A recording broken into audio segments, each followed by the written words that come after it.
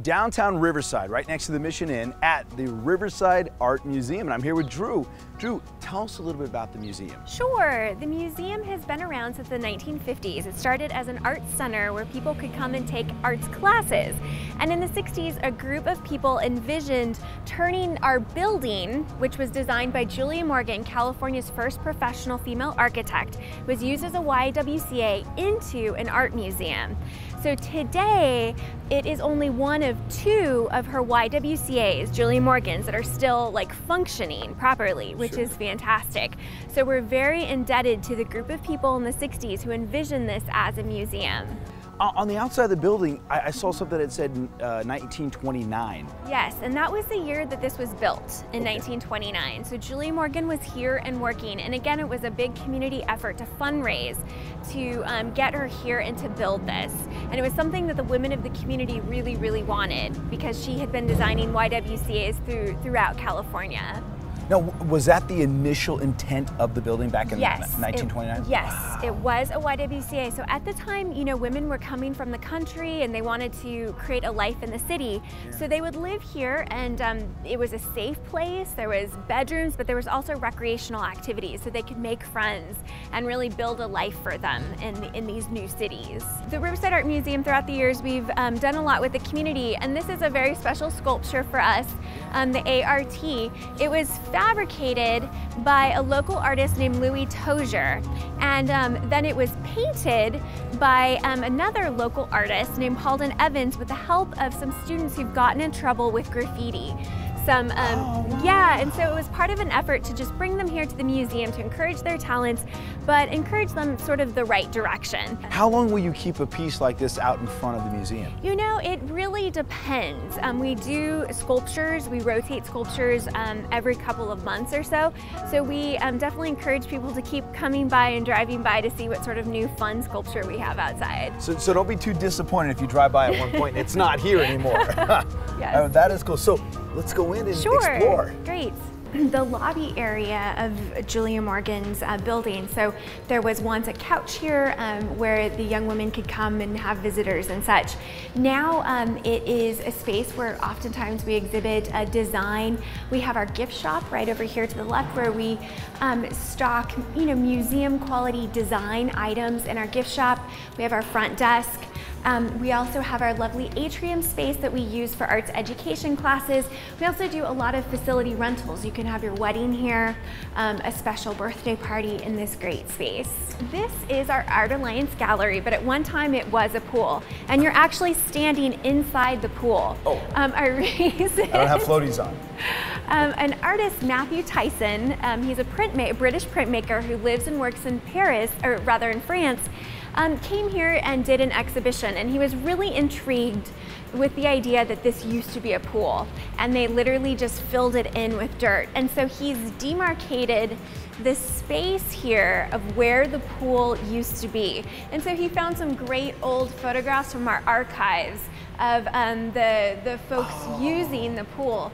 And I understand that Riverside Poly, their gym class used to swim here as well. So these are some fabulous old photographs.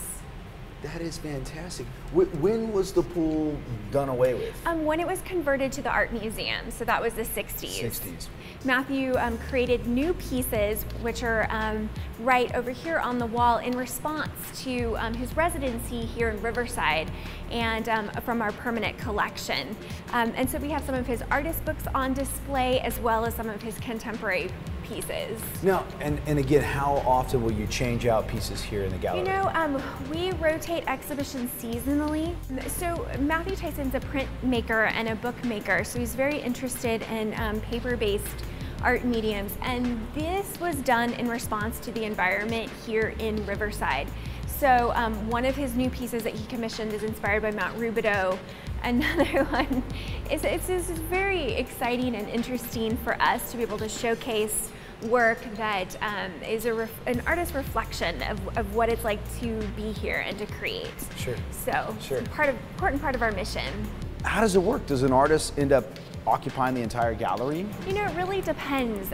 If artists are interested in doing an exhibition here, there's information on our website, www.riversideartmuseum.org, and they can download an exhibition or an artist proposal. I love the way this room is set up. This is so unique. Yeah, this is a very special exhibition for us. Douglas McCullough is a renowned photographer, and he did these large-scale prints on fabric. And how they're installed is really reflective of sort of the intersection of our community and how so many people come through our lives, and their stories may, you know, one person may appear in one story and then they may appear in another story again. So this is the stories of Riverside's East Side community. And Susan Straight, who is a professor at UCR and had grown up on the East Side, knew a lot of these stories and wanted to tell them. And so with each of the photographs is an essay about someone's story. So people can call in on their cell phones and hear Susan reading the story to them. So let me show you one of my favorites. Wow, is this something that's common in the art world? You know, this is something that's, that happens sometimes. It's one of the first that we're doing here at the museum. So this is Tracing the Ashes, Ringing the Bells, the Shrine of Our Lady of Guadalupe. So I can call this the number and put, you know, the code in and hear Susan read these stories. I just wanted to show you something really fast I think you'll love. Tony and Sarah Lopez are photographed right here. And this is them today in front of Our Lady of Guadalupe, and this is them 74 years ago on their wedding day.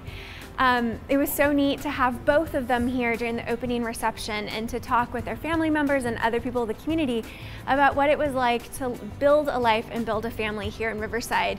How often are you open? Who can actually come out here? We invite everyone to come. We're open Tuesday through Sunday, Tuesday through Saturday 10 to 4:30, and Sundays from noon to 4.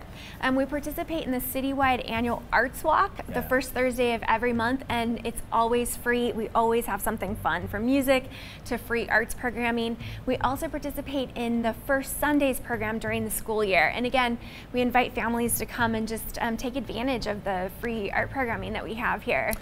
So we're in the atrium, which is beautiful. I'm here with Beth, and I understand you do the classes here. I do. So I what kind of classes do you do? Well, every Saturday we've got a different class, usually based on a theme. And then during the week we've got week-long classes for kids, especially in the summertime. And then we have a teen program. Teen program kind of, it steps up a notch, more standards-based.